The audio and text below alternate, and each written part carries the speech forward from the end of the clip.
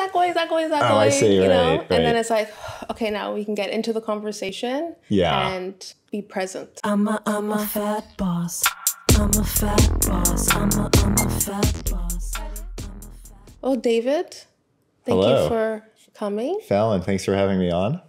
You are a professor at UFT for philosophy. That's right, yeah. Hopefully you can learned me something. Okay, I'll do my best, right. So what got you into philosophy? Oh, well, really it was late in high school, and I got my hands on a couple of philosophy books, and it was a subject that my teachers hadn't ruined for me yet. I was sort of I don't know, kind of having a rebellious 17-year-old attitude. And so I got pretty into it, went off to college, wanting to study philosophy. Were you a religious person? Oh, growing up I was. I mean, my family wasn't super religious, but I grew up in the South in the US. So Central Florida that's right. You were saying you're not Canadian. I'm not. That's right. I'm American. So the coastlines of Florida are like sort of, Miami and Tampa and all that. But the sort of north and the center part, it's pretty southern. And so, there was sort of the whole evangelical world there. And I kind of grew up around that. And I mean, I grew up going to Sunday school and youth group and stuff like that. But I think it was by the time I was 13 or so, I was already 12, 13. I started having some doubts about it. And, by the time I got interested in philosophy late in high school, I was already an atheist. So. Okay. So it was the questioning God.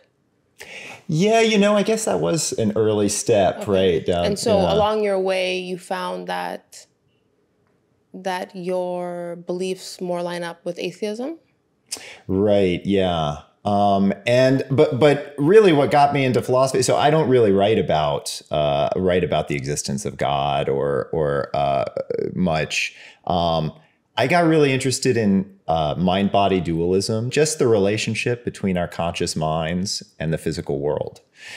Because on the one hand, it seems like we have a whole lot of scientific evidence telling us that we're physical beings. We have physical brains. Our mental lives are in some sense realized by physical activity in our brains. But on the other hand, it's kind of an astonishing thing. It's really hard to make sense of. Like, how could, when I look at this chair and it's the color red, the experience of red, the way red looks to me, that's some brain state. Like, my experience of red is some state of electrical activity inside my brain when I have a thought. Right, or when if we hear something. When I hear something, when I think about abstract subjects. There's a physical part, and this is something that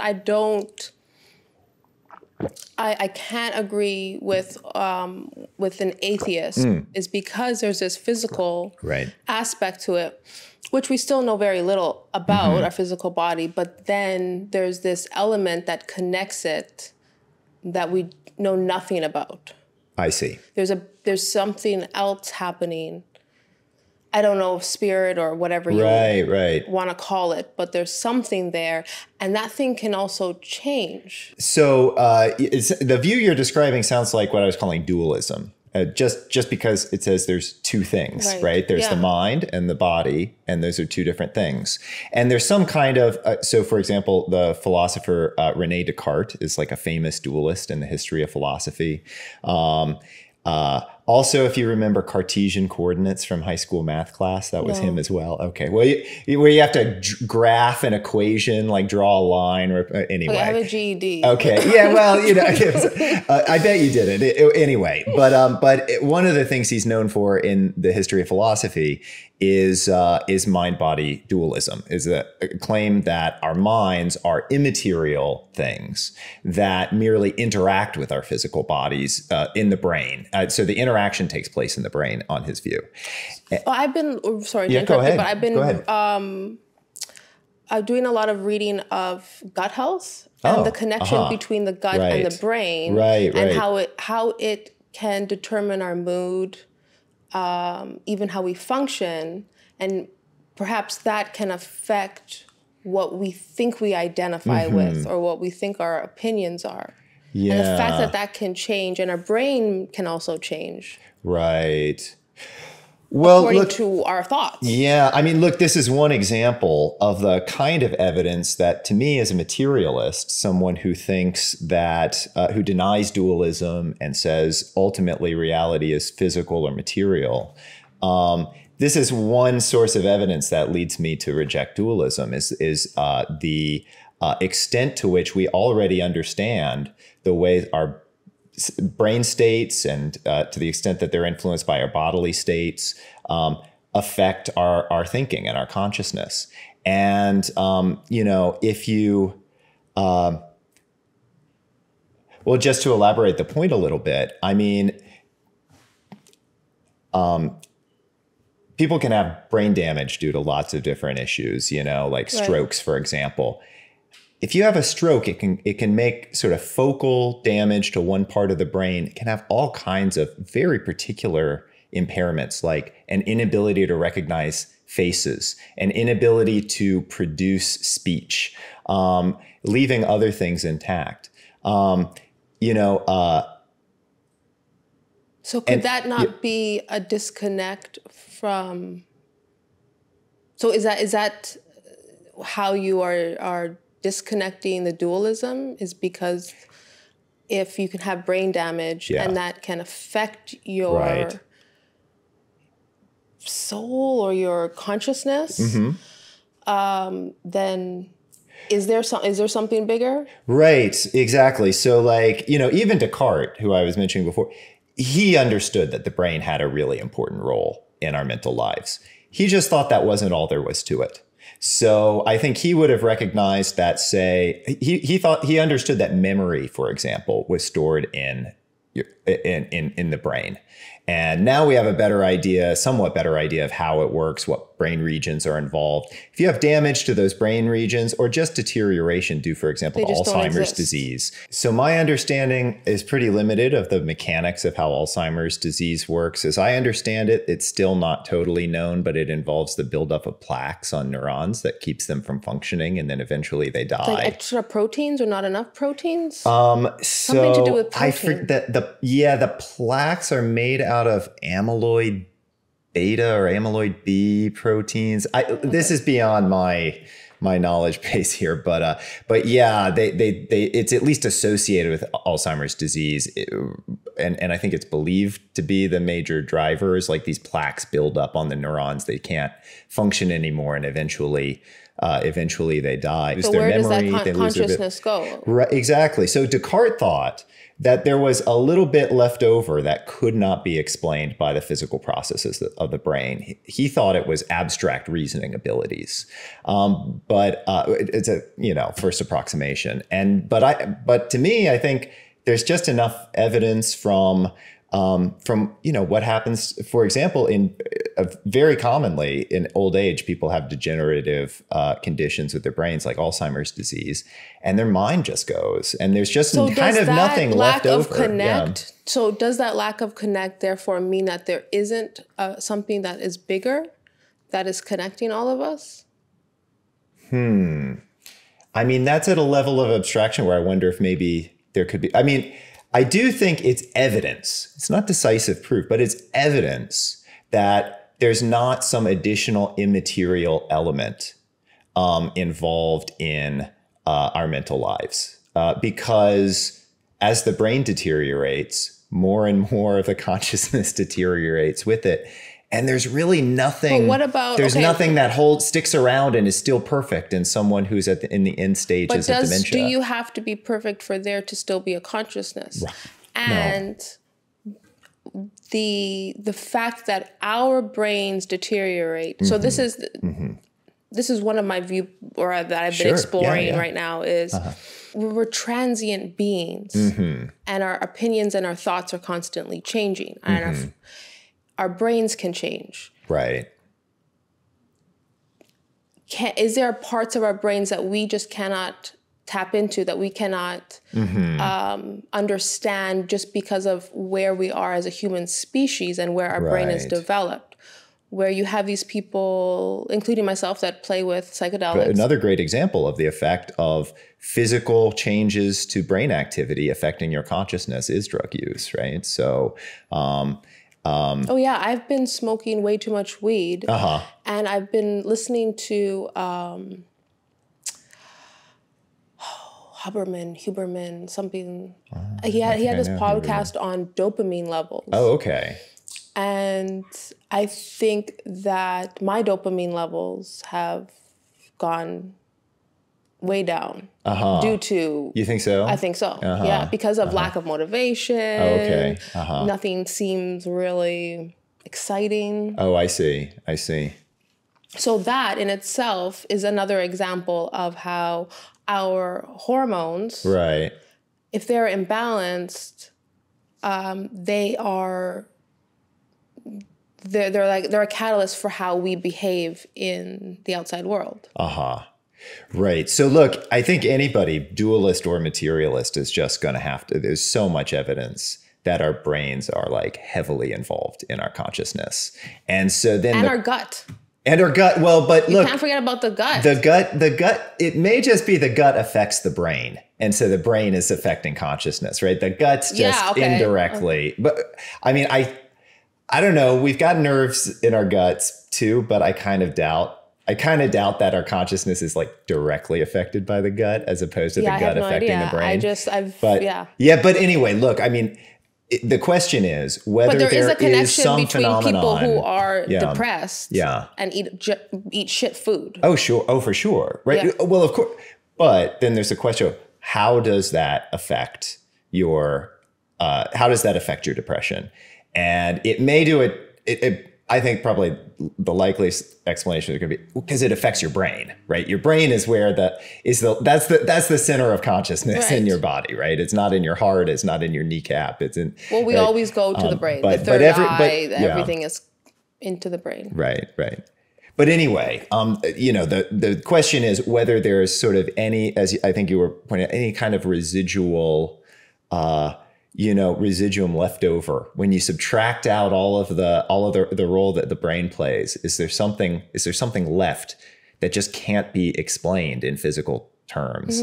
And it's not just like 17th philosophers, 17th century philosophers who thought so. Like, there's contemporary philosophers like David Chalmers is an example, who thinks that the appearance, I was saying before, it's really astonishing to me that my conscious experiences could just be states of my brain. Why would some brain activity over here explain why things look and sound and smell to me like they do? Why that way and not some other way? Right. And so he thinks the appearance of a gap between the physical phenomena in your brain and your consciousness represents a kind of real gap in nature. And there really is this sort of phenomenal sort of residual element that can't be explained in terms of brain states. So there is a connection, but it's a gap due to our lack of knowledge. Well, so that's what I'm inclined to think, right? That, I don't understand. There would have to be a connection. It would make absolutely no sense. Yeah. I mean, look, we find ourselves talking about nature and going into nature and camping and hanging out in nature, but we've completely disassociated ourselves with the fact that we are nature. And I think that is pulling people further and further away of looking at reality. Well, I don't know. So as a materialist, in a way, I feel like I'm more on the side of us being continuous with the rest of nature, right? I mean, look, maybe. What do you mean by continuous with the rest of nature? Well, look, everything else in nature is made out of atoms, and I think I'm made out of atoms, and that's it. Right, but that's how I mean that there is still a connection. It's not as though we are created from something completely not from this world. We are connected. In some form, we all die. Yeah. So so when you say that you were expressing some sympathy for dualism, some dualists, not Chalmers who I was mentioning, but Descartes, part of the appeal of dualism is that it gives us some hope of an afterlife, of immortality. Well, see, right now I'm just more doing questioning. I see. I'm questioning if there is, all I know is that I'm going to die. Okay. and I don't know what happens afterwards. And I also know enough to know that I don't know anything. And I don't know if myself or us as a human species knows enough to say for certain. Right. Well, look, the demand for certainty, like that's a high bar. It's always been. Right. Yeah. I mean, even the desire in man people are gonna love fucking in people to create and to explore is. Right. Why is that there? Right. It's an amazing thing, right? Because if I don't create, I get depressed. Yeah. With so many traits in human beings, right? It's sort of easy, even if the details are hard to know, it's sort of easy to look at, well, why we as a products of evolution by natural selection, why we get hungry, why do we have some of our basic drives? There's a place in the back of here that actually, because we are all we're basically tubes. So in the back of our neck here, there's a tube, and when our stomach releases certain gases, this closes and tightens and sends a signal to our brain saying, we need food. I just mean not in terms of the mechanism. No, I know, but I'm sorry. Yeah. Right. Oh, that's cool. Yeah. But not in terms of the mechanism. Just how did it come about? Why do we have these drives and inclinations and characteristics? With a lot of it, it's like, okay, well, we have vision to see things in our environment. We have hunger and thirst to get us to eat and drink. But then there are these really distinctively, and we share a lot of that stuff with other animals. And but there are these kind of amazing traits that curiosity. Actually, I kind of think curiosity, I was about to say so. I also think that we as a species are too fucking narcissistic to think that an animal could have a consciousness. I see. I mean, I think animals are conscious. I don't know which ones, but I think at least a lot of the mammals are. I don't know how they communicate, right? They could, like whales could communicate telepathically, but it's beyond our grasp to know it. I mean, I do think that human beings have a kind of sophisticated system for communication that isn't isn't around in and is very distinct from all the other animals. Distinct. But I agree. Actually, I agree about the curiosity part. I'm curious. What makes you say that animals are curious? I feel like well, they would have to be curious. Yeah, in order to survive. I see. Right. I mean, I've seen it in like dogs, for example, really seem like they have a state of investigating. Yeah. And they seem excited when they're emotion too. Right. Oh, sure. With a lot of human emotions. Yes, that's right. That's right. I mean, look at elephants. They cry. They go back to the place where their loved one died, and they have a memorial for them. I mean, definitely with a lot of the basic human emotions, you can see it. If we don't want to call it anger and sadness, it's at least something that is related to anger and sadness in other mammals. right? It's pretty But I cool. can't imagine a dog walking around not having a consciousness. Yes. I don't, you know, that I keep mentioning Descartes. He had this utterly astonishing view that only human beings have consciousness. And here's the argument, right? The argument is, well, we know the brain can do all of this stuff without any role from an immaterial mind. What is it that can't be done by the brain alone?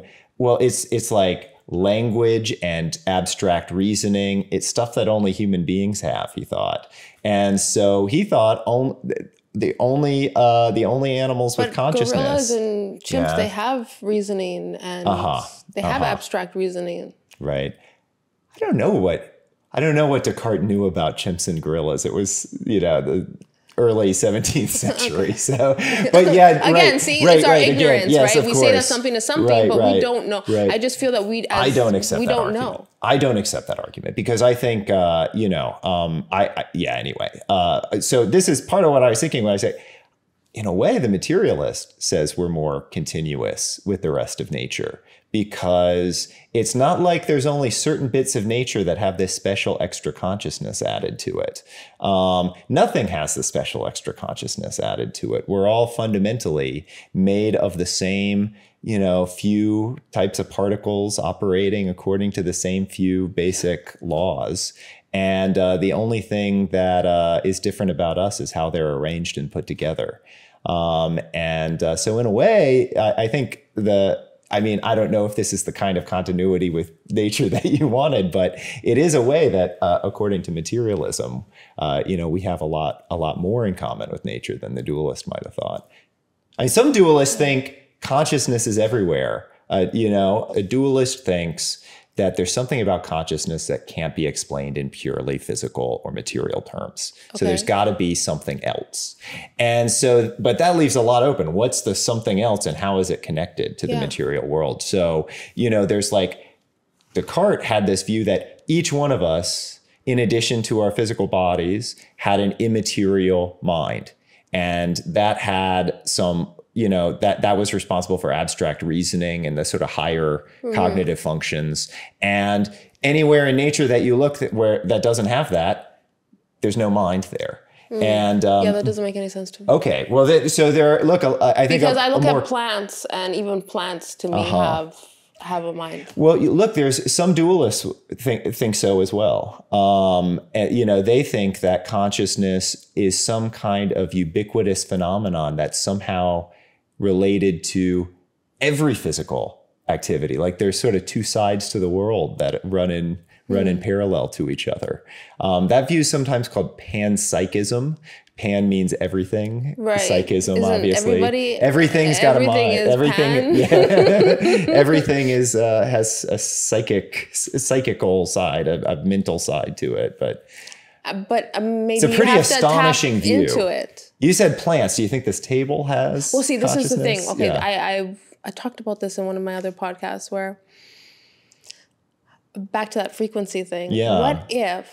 Okay, so if we all vibrate at a certain frequency, and if we can tune into that frequency to get to live the life that we want, what if we were able to tune into the resonant frequency of this table within ourselves? Could we then be that table?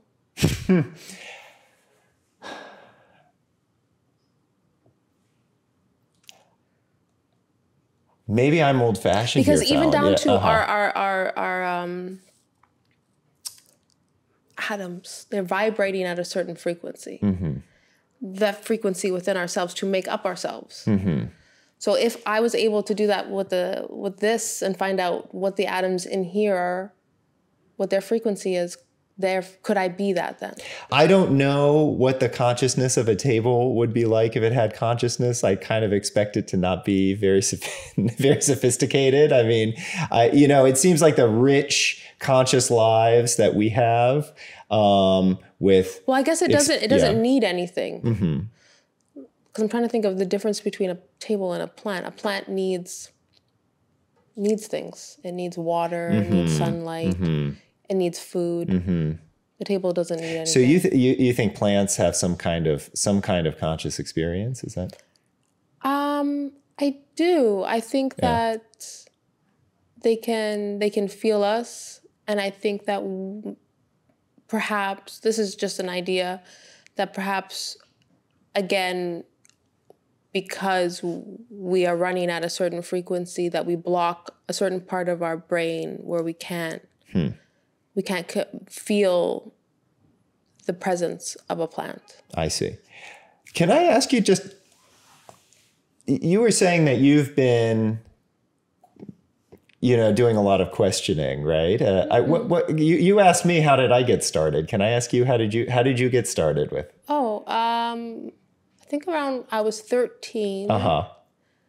And I got into Buddhism. And yoga. My mom did a lot of yoga. Then I just started questioning things. And then also my mom was an atheist. And she constantly put down the Bible. And I found myself doing the same thing. And I thought, I've never read this book. I've never read it. And here I am just talking shit about it. So I read it. It took me a long time to read it. They say you can read it in 3 days. No. The Bible in 3 days? Who could read the Bible in 3 days? In 3 days? No way. But to fully understand it, I don't know, it took me a few years.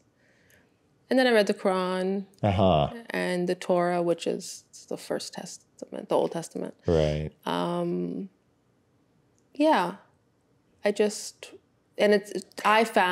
I found fascinating was the similarities in everything. I see.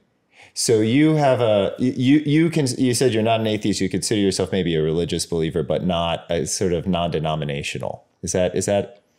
I feel that there is something bigger than me that I don't understand. And I would like to, I know that before, in my lifetime, I probably won't understand, but I would like to understand as much as I can before I die. I'm a fat boss.